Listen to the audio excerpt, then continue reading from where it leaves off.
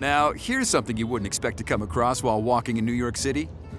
A coyote was spotted this week wandering through backyards and city streets of a Queens neighborhood and is now in the care of a nature center. Video shared by the New York Police Department's 105th Precinct shows the animal slowly strolling down a sidewalk.